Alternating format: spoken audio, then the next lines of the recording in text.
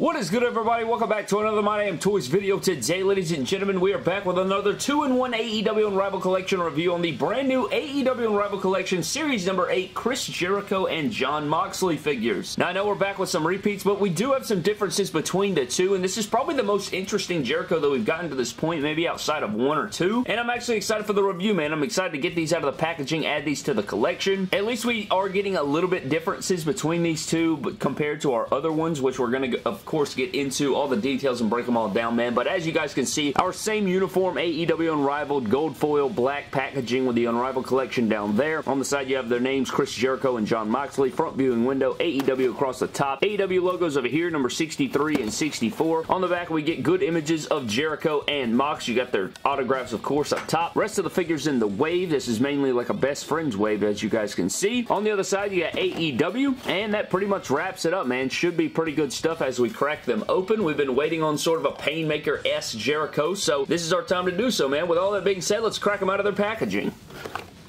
So here's Jericho and Mox out of their packaging, man. I don't know, man. I just don't know. We're going to get into all the details, but these are some figures that I still am having some problems with, which we're going to completely dissect. But you guys know that Jazwares and AEW is getting the most out of their molds. We've seen this multiple times before. This is our third Mox if you don't count the 2-pack with Darby Allin. If you're not counting the exploding barbed wire death match with Kenny Omega. If you don't count those, this is our third Mox, and not counting the Chase variants. There are a lot of Chase variants as well. But also Jericho, he has a ish ton of figures. He has the most figures out of every AEW superstar so far, and we're going to take a look at all the comparisons and all the things, but let's dive into Mox's accessories and Mox, then we'll run it back and take a closer look at Jericho's accessories and Kris Jericho. So for Mox's accessories, man, we don't get very much, right? We get a leather jacket. This is basically his vest mold, but with arms on it. At least that's what it looks like to me. You guys can see here it is in the rubber, which is very unfortunate. I'm very over the rubber accessories. We have not had a cloth accessory in a very long time outside of the Amazon 2-pack with Kris Jericho.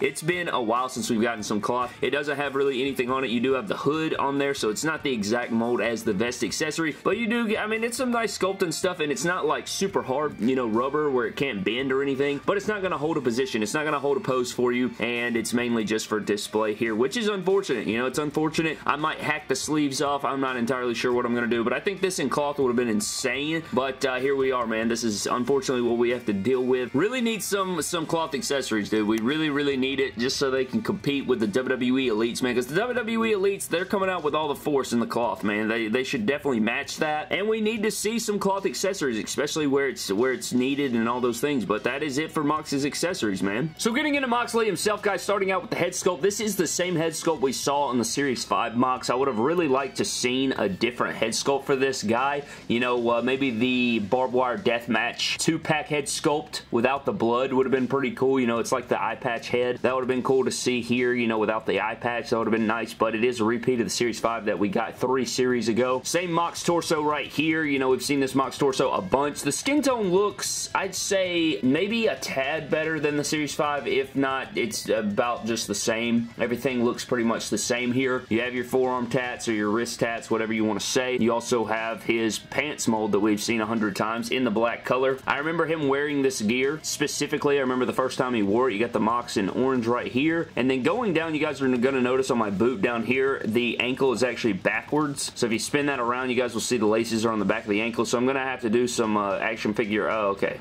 Look at that. I just fixed it just sitting here. So that's crazy. I didn't even need to heat it up. So that's, I mean, that's good, but it's very weird. So it was like that in the packaging. But as far as I'm noticing, man, I mean, this is, it's the same Mox, right? It's the same Mox as Series 5, except it's painted a little different. It has a leather jacket instead of a vest accessory. But I still feel the same problems that I've had with all the other Moxes, where his legs are just super duper loose, man. They're very, very loose. And we gotta get a handle on this. Like, his torso feels fine. Like, his torso's not that loose. I can get over the arms and stuff like that, but this Jon Moxley leg mold that they use is just loose, bro. It's way too loose. It's like, if you use this in a match, one match, even halfway through the match, you're gonna be over it. Like, so the leg is pretty daggum loose. That is something that I'm not enjoying whatsoever. It makes it very hard to pose around. It makes you not want to pose these guys around because of their looseness. They got to get a handle on this, man. They definitely need to get a handle on this. I would like to see like a faded head sculpt. Like, on the back of the packaging, dude, he has like a fade. He doesn't have all this down here. He has a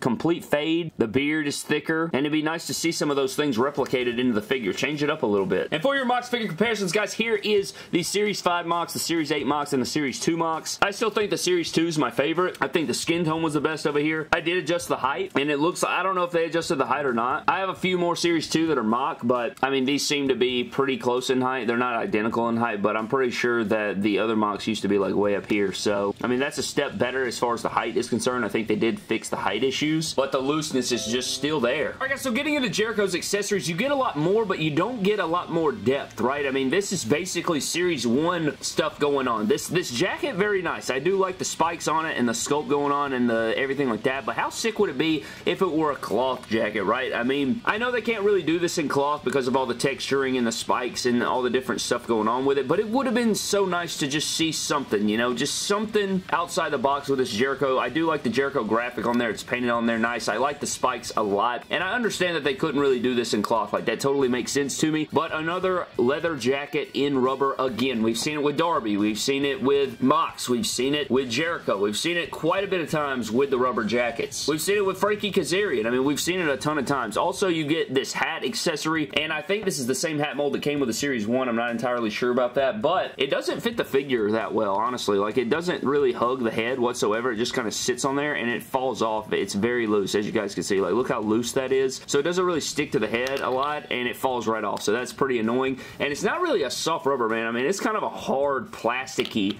like listen to that.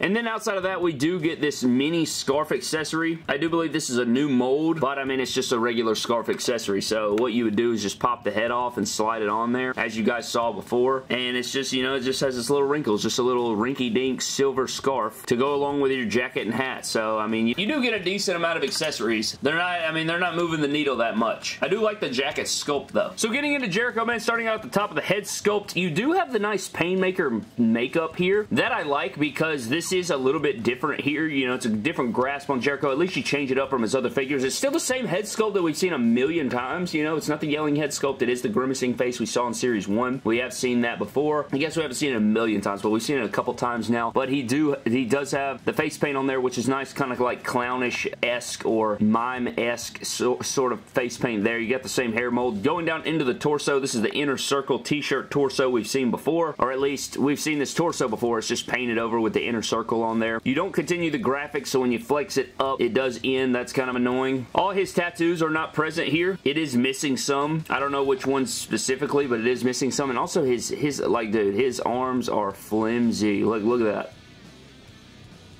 I don't know what they can do, but they got to do something, man, because that's just, like, you don't want your figure to feel cheap and weird, you know? You don't want it to feel like it's going to fall apart on you. You don't want it to be like that. You want it to be nice and firm, and you want to feel confident in your figure when you're posing it around. You don't want to be walking on eggshells while you're posing your figure around. After that, from the waist down, it's the same as the Amazon exclusive and the Series 6 and the Series 1, you know, just without any graphics on it whatsoever, right? There's no detail, like, in the paint or anything. Same knee pads, same everything, no designs. It's black boots, black knee pads, black crotch, black pants, all of that, black wrist tape, all those different things. But, I mean, I do like the Chris Jericho because it is a different take. You do get the Painmaker makeup and stuff like that, which I do appreciate, but it is the same as every other Jericho outside of the head sculpt. And I mean, you do get the Inner Circle t-shirt. It's just, they're definitely getting their reuse out of the molds. I had to cut some lights off for the exposure because these figures over here have very, very pale skin tones, and it's still blowing the exposure out. Jesus Christ. I mean, that's better with my hands on screen here, but then it makes it kind of dark. I don't know, man. The camera's being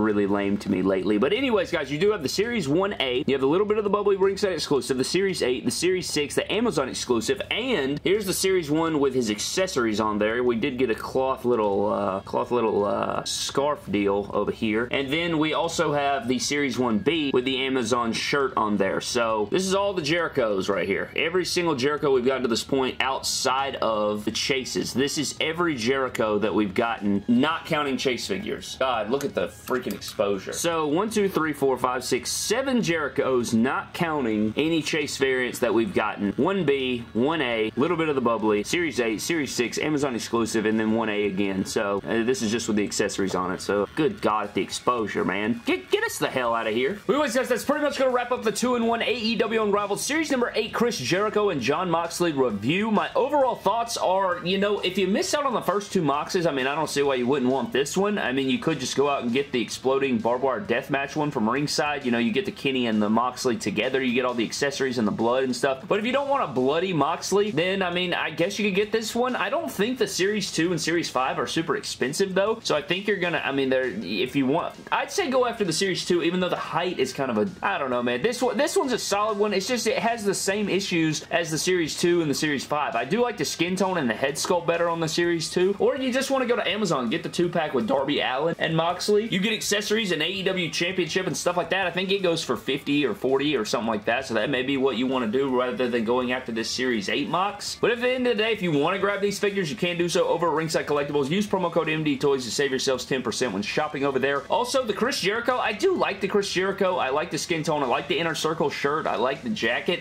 I like that it's the Painmaker Jericho, but the flimsy elbows, man, and just the continuation of rubber accessories and the plasticky hat that doesn't really fit the figure, and then, you know, just the kind of plain Janeness of the figure from the waist down. I mean, I don't know.